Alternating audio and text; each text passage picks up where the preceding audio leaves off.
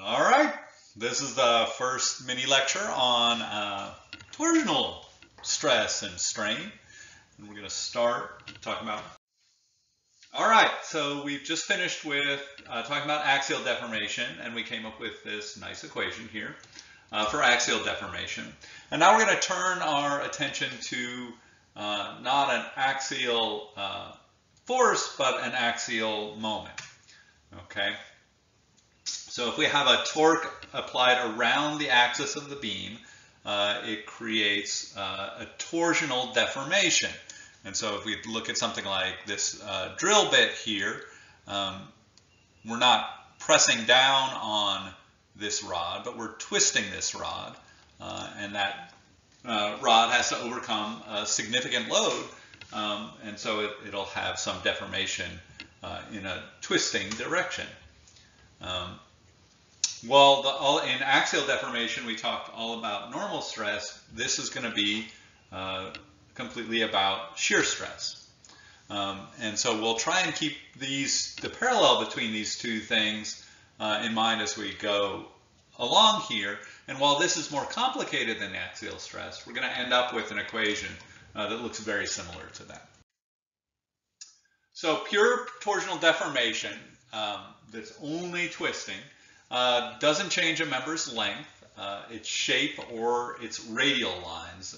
In other words, if we looked at a cross section of this rod at any point, you would see that those radial lines still made a straight line towards the edge of the surface. But it does deform the longitudinal lines. Like if I drew a line along the surface of this and then twisted it, we would see that that line was now at a diagonal.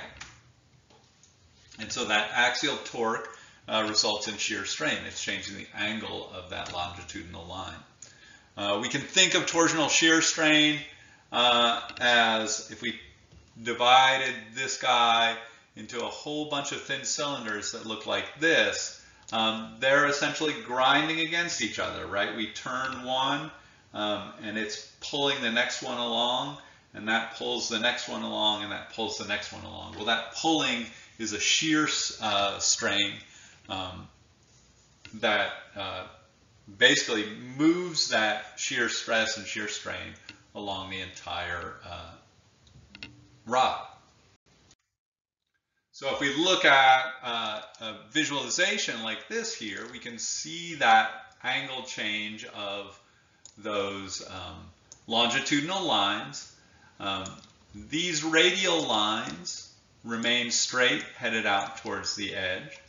And the circles, the circumferential circles here, also remain circular. So the total deformation creates what's called an angle of twist. So instead of talking about a delta as a change in length like you do with normal forces, here we're talking about the deformation is defined by this angle of twist. At the end of this rod, this radial line will have turned that full angle there, and that tells us how much this piece is being torsionally deformed. Now this is a function of distance, right? If I measured the angle of twist for this cross section here, it would be smaller than this, okay? And in fact, it increases linearly along there. So if I was halfway here, my phi for this circle would be half of the phi for that circle. And so if we want to really talk about the severity of torsional deformation, it's in some ways better to talk about the rate of this twist, right? Which would be the change in the angle of twist as we moved in the x direction. And that will, as we'll see in a couple of minutes, this term shows up later as we start to talk about ways of describing twist. So twist is the total deformation of a given piece. Now, torsional shear strain is defined not by angle of twist, but by the angle gamma. And that angle gamma we can see in this image over here is as we twist this disc, you can see that that's right there is kind of the same angle that we have along here. And that angle is going to be different as we move out in the radius, right? The line at the center isn't changing at all.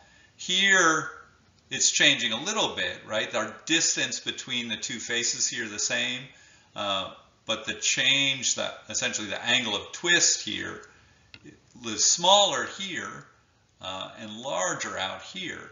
And so gamma is actually larger near the edge of our disk here than it is toward the center. So angle of twist measures our total deformation. Like if this is one rod, we measure angle of twist as the difference between the initial angle and the final angle here. It varies with length, okay? The rate of twist is our shear strain, the rate of deformation, and it varies with our radius. But it's because rate of angle of twist increases linearly along here, the shear strain actually doesn't change with x, right? If I'm just measuring shear strain, say at the surface here, it's going to be, this angle is going to be the same, you know, whether I draw this dotted line there or whether I draw that dotted line there. So gamma tells us about that rate of deformation, that d phi dx.